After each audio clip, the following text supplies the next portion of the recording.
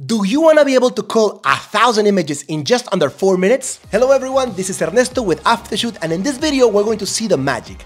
I'm going to show you guys how I basically cheat the system by using AI to take work off my back and not only deliver my images faster, but also stress less over the culling process. This is what our magical unicorns here at Aftershoot can do for you. In this case, I'm going to work with almost 1,000 photos, but all of you wedding and event photographers know that's not always the case. A wedding can last up to 12 hours sometimes, and it can go for several days. So what happens when you get home with those 7,000 or 8,000 photos? I mean, having so many images to go through can be a little stressing. I used to just walk around the house, looking at my computer from afar, just dreading the moment I had to sit down and select my photos. And this is not just for weddings. It can be concerts, birthday parties, corporate portraits, sports. It really doesn't matter. If you shoot a lot, we can help. But enough of just talking. Let's get the magic started. The first thing you gotta do when you open up Aftershoot is create a new album. Now over here, we're going to import the photos we're going to select. I open this up and I look for the photos in my gallery so I can start the process. Over here, Aftershoot is gonna ask me what kind of photo shoot this was. Now this is very important because we have different photography genres here. Let's make it simple. If we're shooting a wedding and the bride's father is crying because it's an emotional moment, those tears, those emotions make for good photos. But if we're taking photos, I don't know, of a family and the kids are crying, those tears, those crying photos are no good for us. So when Aftershoot goes through the selection process for a wedding and Aftershoot sees some tears, it's going to include them in the selection. But if we shot a family portrait and there's kids crying, Aftershoot is not going to include those tears in our selections. So different kinds of photography genres require different selection algorithms to give us a better result. What I'm going to do here is I'm going to choose others because this is the kind of genre I use when I've shot this kind of events. Next. Now all of our photos get loaded into Aftershoot before we start the selection process. What we got to do now is go up here and click on Cull. After we've done that, we go to Start Culling. Now we have two ways of doing this. We can get it automatically done for us, which means we're gonna select how many images we want as a final result of the selection process. If we want a lot of images, a standard number, less, or an extreme cull, or we can choose the selection parameters that we wanna use for this selection. Let's do that. Customize AI Cull. Now we have this right here. The first thing we gotta do is we gotta tell Aftershoot if we want the software to create a highlights of our selection. That means after Aftershoot is done with the selection, it's gonna select from that selection the best images, kind of a best of the best situation. Now imagine you just shot a wedding yesterday. You shot 8,000, 10,000 photos. It is the very next day and the bride is already sending you a message. Hey, do you think you can send me the best 10 images? I just wanna post them on Instagram or something like that. If you had to go through 8,000, 10,000, 9,000, whatever number of photos to give her 10, you would go crazy. But if you have done the culling with Aftershoot, you can use the highlights to send them some images to keep them at ease until you deliver the full gallery. In my case, I do not need highlights, so this can be turned off. It really doesn't matter. Now, this is the important part, what we do with duplicate photos.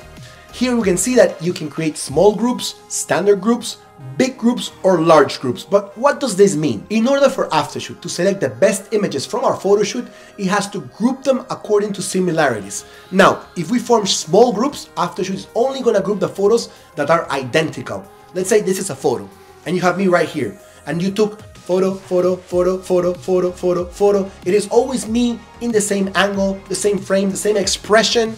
Everything looks pretty much identical. All of those photos get grouped into one group. Let's call that group A. If all of a sudden, when you have small groups, you shot, I don't know, a different angle of me, photo, photo, photo, photo, photo, photo, that can be group B. And let's say you took a different angle, photo, photo, photo, photo, photo, that can be group C. Now Aftershoot has group A, group B, and group C. It is gonna get one photo from group A, one photo from group B, and one photo from group C when we have small groups. When we have standard or bigger groups, Aftershoot is going to consider inside the group photos that are similar but can introduce, I don't know, some differences. Let's make it simpler. When we have small groups, this, and this are three different groups. When we have larger groups, this, and this can be included in the same group because it is, after all, the same person in the same spot with the same background. Some difference might appear in the photos, but essentially it's the same.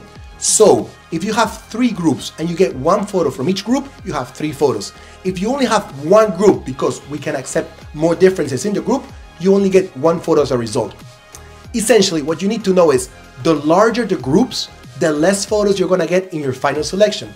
The smaller the groups, because it's only joining together the photos that are identical, you're gonna have more photos as your final selection. Now we wanna tell the software what to do with blurry images. We can either select to identify them or not, and after Aftershoot identifies the blurry images, we gotta tell him what to do with the images. If we want the software to be strict and not include blurry images in our selection, if we want the software to include some blurry images and leave some behind, or if we want the software to include the blurry images, we really don't care, they can be there, no problem. In my case, I want it to be strict. I do not want any blurry images in my photos.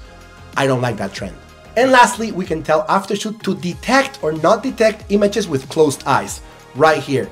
If we care about the closed eyes, then we say, listen, detect them, separate them into a different category, and I'll check it later. Or you know what, if they have their eyes closed or if they don't have their eyes open, whatever, just include them in selection.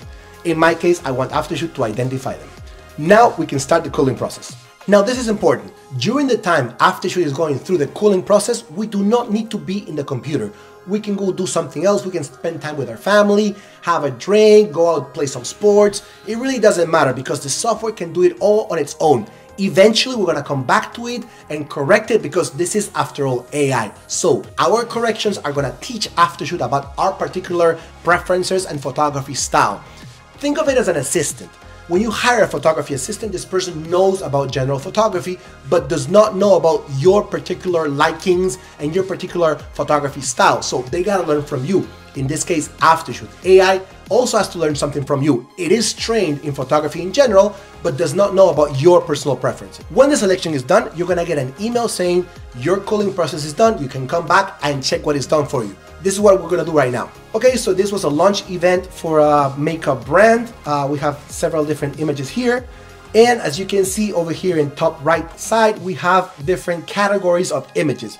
We got the selected images, 320. We have some blurry photos, some closed eyes, and we have all the photos. So the total amount of photos I had was 918, and it was culled into 320 in 3 minutes and 35 seconds. That is almost 1,000 photos in under 4 minutes. Now that's crazy. Imagine how long you would have taken to cull 1,000 photos into 300 just by doing it manually.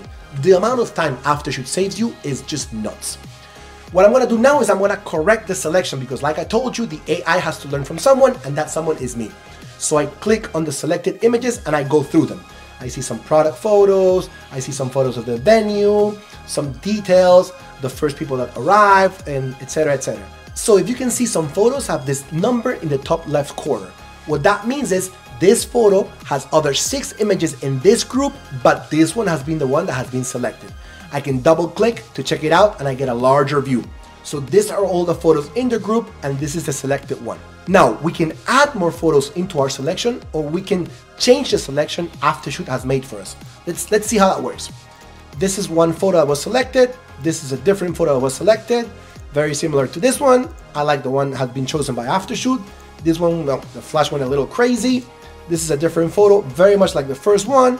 And then this last one is very like the second one we saw. Okay, let's say I like this photo, but I also like this one. Or let's say I want to replace this photo for this one. So what I could do is I can go to this last photo and we want to add it into our selection. So I'm going to press the A button in our keyboard and that's adding the photo into our selection. If we want to use this photo instead of the previous one, that means we want to get rid of the previous one. We can press the X key in our keyboard to get rid of it. And just like that, we changed our selection because in Aftershoot, nothing is written in stone. You always have the last word. The software is going to help you out, it's going to assist you, but eventually you are going to make the last decision. Let's go back to the gallery to see about other photos. So, like we saw before, we have the selected images here, the blurry ones, the closed eyes, and all of the images over here. But we also have photos like this, which have a warning sign. What does this mean? Well, if we open up this group over here, we can see that Aftershoot is warning us about this photo, which is included in our selection. But why is this? Well, what's happening here is Aftershoot saw the group, grouped the photos, and so that in this group, none of the photos follow the selection parameters that I introduced in the beginning. So what Aftershoot is telling us is, hey, by the way, I grouped these photos, I selected this one as the best one, but it still doesn't follow the selection parameters that you include. This is important because Aftershoot is not gonna do anything for us. It's not gonna get rid of the whole group saying none of this work and not give us an image. It's always gonna give us something, but if there's a problem with the group, say eyes closed or blurry photos or whatever, it is gonna show the warning label so we know to check this group and make the last decision ourselves. Let's see the closed eyes photos. Let's see this one here. Aftershoot thought this was a closed eyes photo because yeah, you can barely see the model's eyes. If I want to introduce this photo into our selection, I press the A key and all of a sudden she's been included. Now here, she's about to blink, so I'm not going to include that one. So I go back to the gallery. And just like that, I work on adding and subtracting photos from my selection till the final result is exactly what I want. Now in the beginning, when you first start working with Aftershoot, you're probably going to have to correct a lot of what the software is selecting for you because again, the software knows about photography but does not know about your particular style or likings. As you work more with Aftershoot, the software is going to learn more from you and eventually it's going to get better and better and better because it's always learning from the corrections you make within the software. So after you're done with the selection process, you can export the photos into a folder or you can open them up straight into the editing software you want to use.